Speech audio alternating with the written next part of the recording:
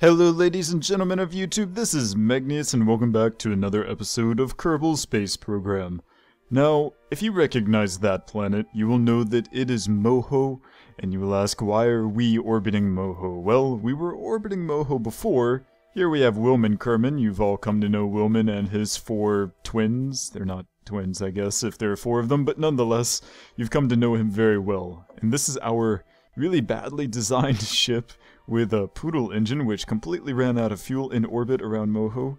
It can land on Moho, but it's not really a landing so much as a catastrophe. So, this has been sitting in orbit around, well, quite a large orbit actually around Moho at about 6,000 kilometers for quite a while actually. And I decided with all of our missions going to the moons of Jewel and landing rovers everywhere and all of that really awesome stuff, putting satellites up, I thought that we should do something we've never done before today. And one thing that we've never done before is not only go somewhere and then return. We've never even actually gone to the moon and returned before, but I think that we should try to rescue one of our Kerbals.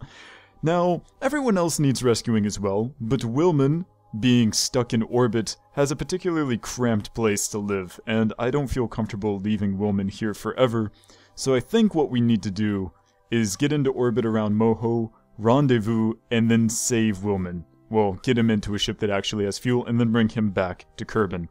Now, I don't know how long that's going to take, actually, and I'm a little bit worried about that, because, as you know, Kerbal Space Program tends to take a lot of time.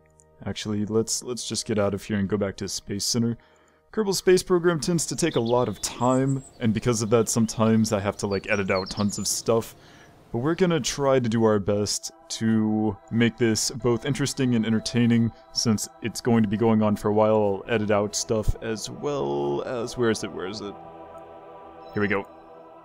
There's our rescue ship. As well as show you all the interesting parts. Now, I didn't record putting this ship into space, mind you, and I apologize for that. But the thing is, this ship, right?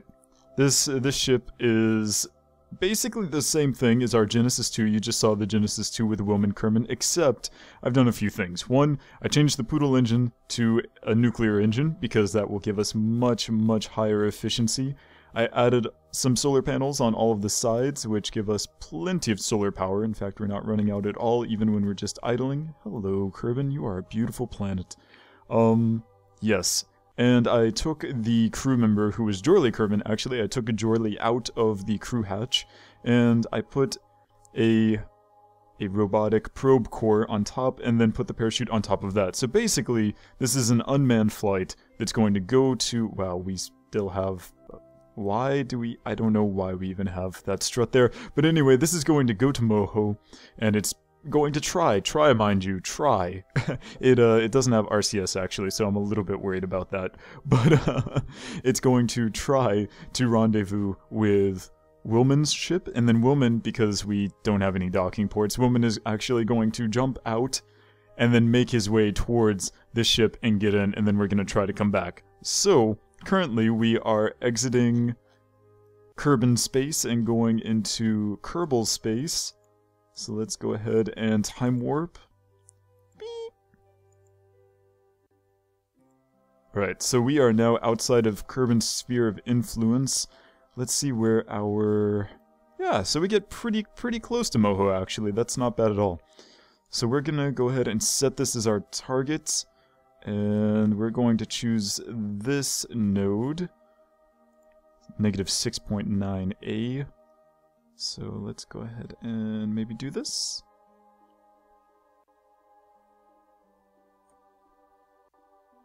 Okay, we're a little bit too high. Bring it down, bring it down. Because I'm pretty sure we're going to come around this way, right? I don't know. Maybe I should have checked that. There we go. Yeah, I'm pretty sure that's what we're gonna do, because we're going against the flow of the planets, actually, because I wanted to lower my PE into the range of Moho. So, we are going opposite of the planets, which is sort of strange and new, actually. Why? Oh, no, we're not. Never mind. Okay, so we're not going opposite of the planets. Kerbin has way too much velocity for me to cancel it all out. But we did lower our velocity so that we get down here closer to Moho. So we're just gonna go ahead and spin around. Did we get that down? We did. Alright. Man, Kerbal is bright. We do not have an estimation on how long this burn is going to take. That makes me very upset, actually. Can I... Hello? SAS? There we go. Okay, and we can actually move the ship, so let's see if we can find... Where's our maneuver node? There it is. Yeah.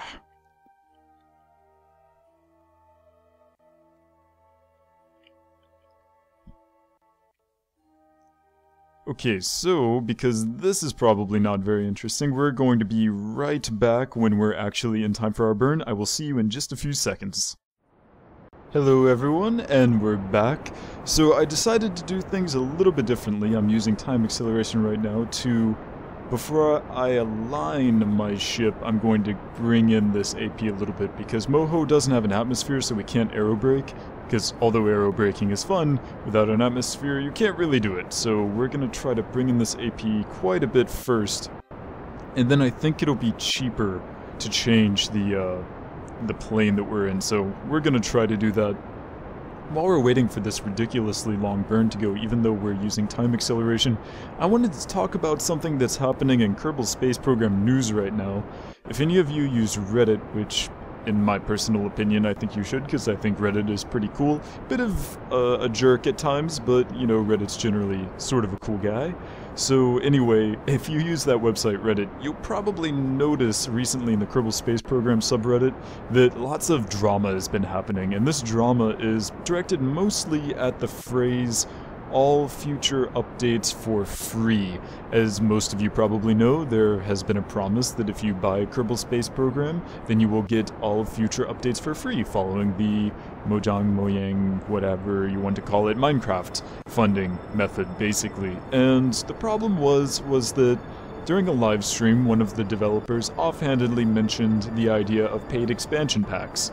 Now, expansion packs of course are quite different from DLC, and are very different from the idea of nickel and diming people on DLC like, say, EA does. However, due to what this developer said, a lot of people freaked out and thought that Squad had lost their priorities and was going to nickel and dime everyone with, like, pay $5 to keep your Kerbal alive. Now, personally, I think that those people are idiots, because clearly Squad wouldn't do that. However, what I thought was what I heard, was that we're thinking about paid expansion packs in the future. Now, the thing about that is that personally, I feel if, you know, you said that from the beginning, that's no problem. Of course, like, you have every right to do that. And indeed, if you change the wording on the website and change your promise to future buyers, then that would be okay as well. I have no problem with paying for expansion packs if I think they're worth it, and I also love Squad and I want to support them. However, the way that things worked out was that people freaked out way too much, and they said basically like Squad has lost their minds or whatever, and then one of the community representatives or whatever of Squad, his name is Skunk Monkey on Reddit, he basically had no idea what was going on and felt the need to basically just make up stuff and try to support a statement that he didn't hear himself, and he had not talked to this developer. So basically he just made everything worse, made everyone feel like, Squad, like, hates us, etc, etc. And hang on just a moment, I'm gonna pop these out as soon as they run out of fuel. But yes, so all of that was going on, and basically what it ended up boiling down to is that lots of people were upset, lots of drama happened, and in the end what ended up needing to happen was that the devs came forward and they said, alright guys, so we know that some of you interpreted the all updates for free thing to mean expansion packs. We originally did not mean that, we meant all content updates up until version 1.0, and then expansion packs would be paid in the future. However, we understand that many of you thought that, so we are going to make, for alpha purchasers who have already bought the game and those who buy the game before May 1st, so up until the end of April, those who buy it, you will have all future expansion packs also free of charge, because, you know, you gave us risk-free capital to invest and, like, use to build our game. So actually the alpha purchasers are the people who made it possible in the first place. So they didn't have to do that, of course, but if they hadn't, there would have been a lot of bad publicity. Like, basically there's already been a lot of bad publicity and a lot of people were freaking out. So, in the end, everyone decided that, yeah, we're gonna go ahead and get these free expansion packs, which, for me personally, if an expansion pack comes out, I'm going to buy a new copy of the game every single time and give it to friends, because, you know, Kerbal Space Program is awesome. But I support Squad in this decision because I myself thought that that meant expansion packs as well on the website and the promises that were given about the development of the game. And a lot of the things that they talked about in terms of development, those things were, you know, being done, and we thought they were going to be part of the main game, and putting them in an expansion pack was sort of disappointing. So I'm glad that things went out this way. It's true that Squad is probably going to miss out on some money, but I think that that's sort of a necessary thing, considering the language that they used and the ambiguity of it all. But of course I'm going to continue supporting Squad, because since they did this, they've regained my trust, and I'm not worried at all about any of that stuff. So, that's what's been going on in the world of Kerbal Space Program news recently. We are almost done with this absurdly long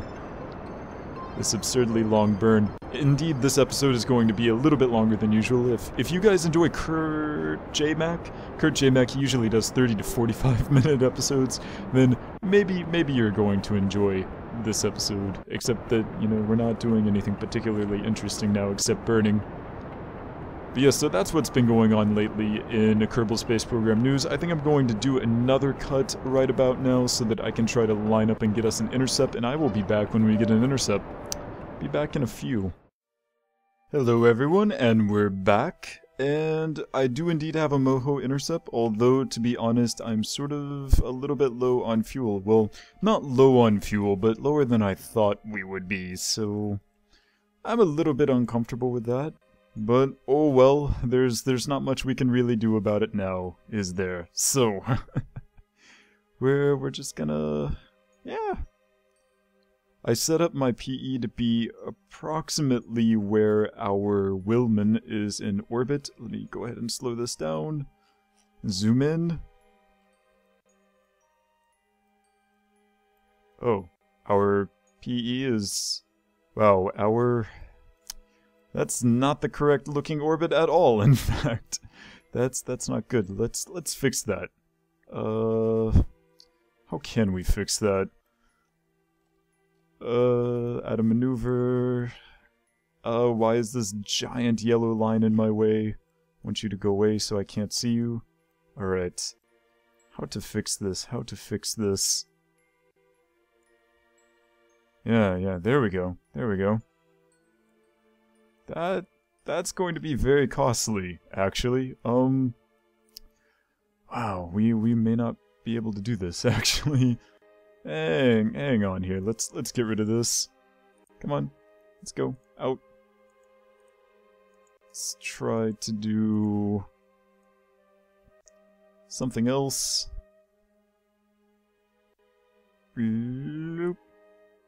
Wow, does that put us through the planet? Yes, it does. Okay, so I think there's something wrong with that. I don't think that's how orbits work. Actually. Oh, maybe they do, actually. Maybe. Alright, so when we're close like that, maybe. Yeah, okay, there we go, there we go.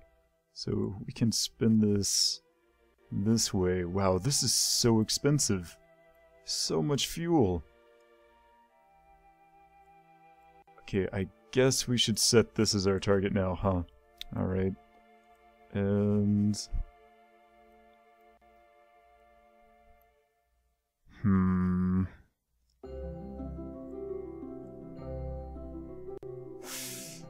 on. Close the orbit. Close the orbit. Whoa. Whoa, what the heck is this? This is strange and unusual, and I don't like it one bit. What? I don't understand.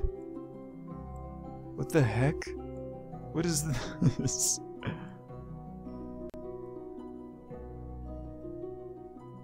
Oh my goodness.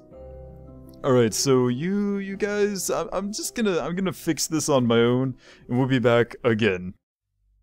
Hello everyone, and we're back. I figured out exactly what was wrong when we came in, alright? So, when I was changing the orbits and stuff, I realized that the reason it said our plane was off by like 170 was because basically we were going in the exact opposite direction of Wilman's ship. Like we would have crashed into each other if I had lined this up correctly. So rather than do that, I had to spin the orbit all the way around Moho, which only actually took about 400 delta V. We're seriously low on fuel. I'm a little bit worried about this, but we do have a somewhat close intercept. This is as close as I was able to get, 401 kilometers. Yeah, so that's not actually that close, but I think it'll be fine. So we're just gonna go forward. And once we get to this intercept, I'm going to burn in the opposite direction of my target, or the target's velocity, whatever that's called. I don't know. Just switch this little thing to target and then go in the opposite direction, and you should slow down your speed relative to your target, and then you should be able to get to your target. Hopefully. I've never done a rendezvous from more than like 5 kilometers away, so we're gonna see if we can pull that off. I actually have no idea if it's possible or not. Anything is possible if you try, everyone. Alright, so we are now there, supposedly at our intercept, and we are getting further and further away each intercept, so we're gonna... Yes, very nice. Are we still... Okay. Yeah, I don't actually know what's going on, but okay, hello. This is our little probe core. It's doing good.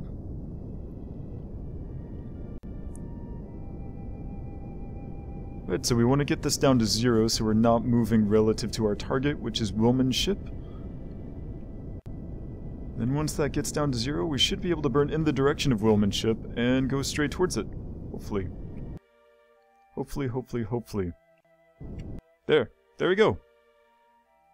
We should be in exactly the same orbit, although I have no idea. Okay, so that's the opposite of where our target is pointed. Where our target is... over here? Yes, okay, so I think, now that we're in the exact same orbit as our target, I think we can do this.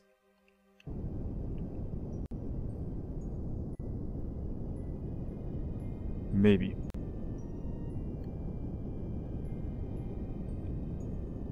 Perhaps.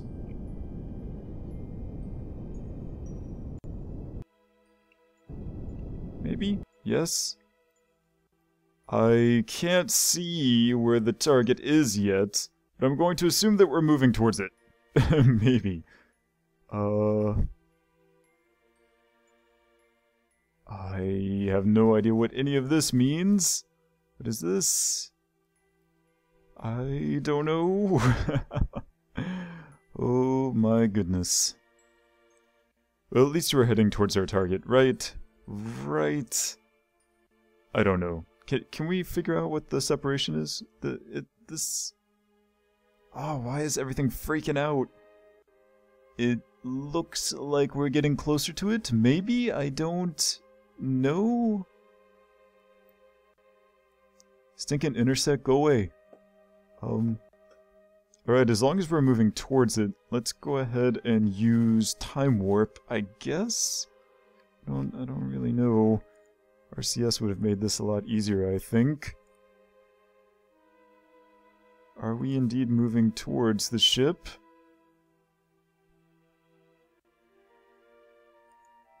Yeah, but this isn't gonna work because we're gonna split off. What is this? Only 80 kilometers. I guess that's good? Maybe? Oh, sigh. This is not that great. This is terrible. Oh, I'm so bad at rendezvousing. Why? Right, it's fine. We'll just go all the way over here to the 81, right? Whoa. Don't want to go too fast. Let's use these low buttons. And once we're at 80, let's do the Backwards burn yet again.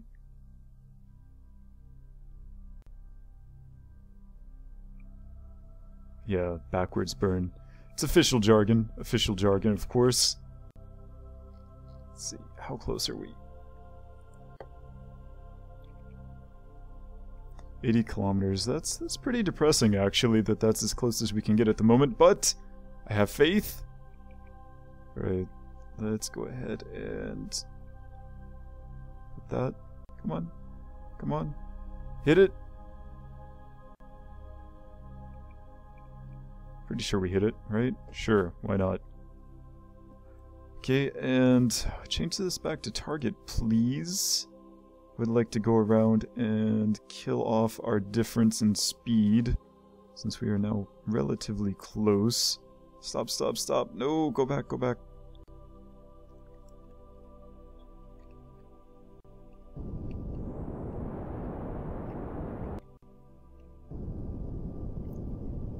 Yes, there we go. Go down to 0.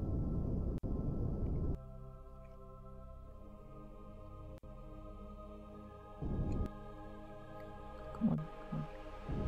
There. So that's at 0 now. We should be staying approximately 80 kilometers from it the entire time, I assume. And now let's burn towards it.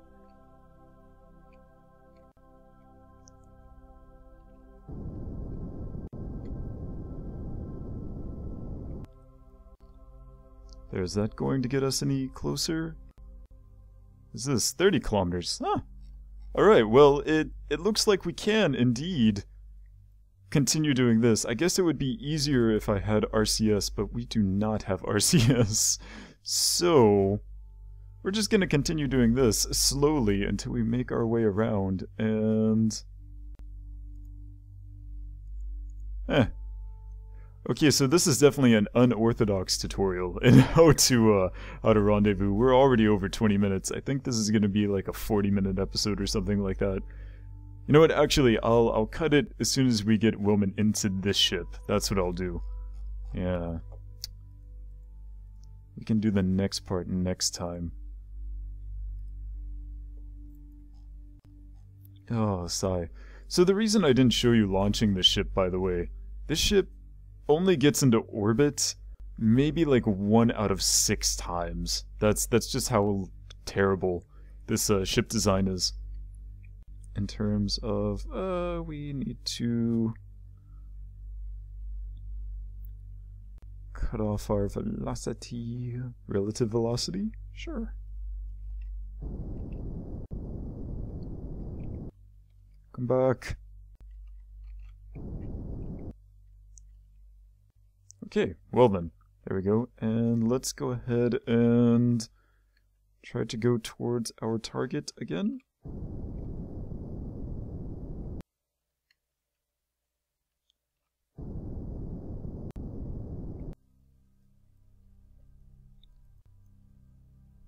Huh, 6 kilometers, nice! Alright. Well, we totally know what we're doing at this point. We're just gonna... you know, spend a little time going towards it, and then spend a little time going away from it. Eventually we'll catch up.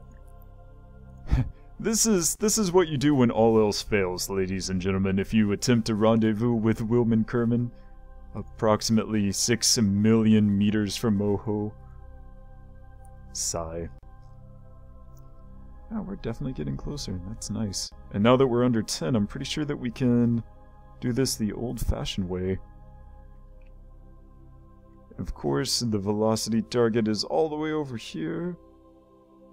I don't know what to call these radicals, what are they? Like prograde and retrograde, but is that only for orbits? Can we call it prograde, retrograde in terms of going towards the target? I actually have no idea. There we go. And let's go back in... Ah! There we go! Hello! Oh, Wilman, I think you've been in here for like a decade, at least. So let's go ahead and make our way towards Genesis 1, the failed launch. One of our few failed launches, actually. Well, if it gets into orbit, generally everything will be okay. But, Yes. This is one of the few things that's gotten into orbit, but after it got into orbit, you know, it ran out of fuel. Sort of a sad time. Alright, so I'm gonna go ahead and cut it here, and we're going to come back in a few seconds when we're actually semi-close to this, alright? So we'll be right back. Hello everyone, and look what I found! It's Genesis 1! And Moho! Ooh, rendezvous worked, sort of. I mean, close enough, why not? Alright, so this is our new ship with the pod, the rescue ship. This is Genesis 1 without any fuel whatsoever. Let's go over and check it, actually. So here's Wilman Kerman. Here's this very small, useless bit of fuel. He also has a parachute, but he's never going to use it, so let's get Wilman Kerman out on EVA. Let's get him to let go. Use his... what is this? RCS? Personal RCS? I don't even know what to call this. Alright, so let's go ahead and zoom in. Wilman, you're going home, man. You are so going home. If, assuming, of course, that we can get you close enough to get inside. It's alright. It's alright. We got this. Don't freak out, man.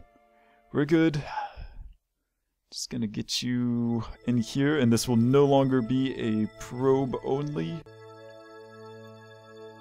capsule. We will also have Wilman Kerman at the controls, and Wilman, he's been on his mission for like a decade or two, so I have absolutely no problems with him taking control. I'm sure that he's a very amazing pilot. Grab and board. And there we go, we have transferred Wilman Kerman over to our rescue ship, and we will see next time about getting him back home. So, wow, I'm amazed I was able to do that. Oh, thank you very much everyone for watching. This was a lot of fun. My name is Megneous, and look forward to the next episode when we try to get Wilman Kerman home. I will see you next time.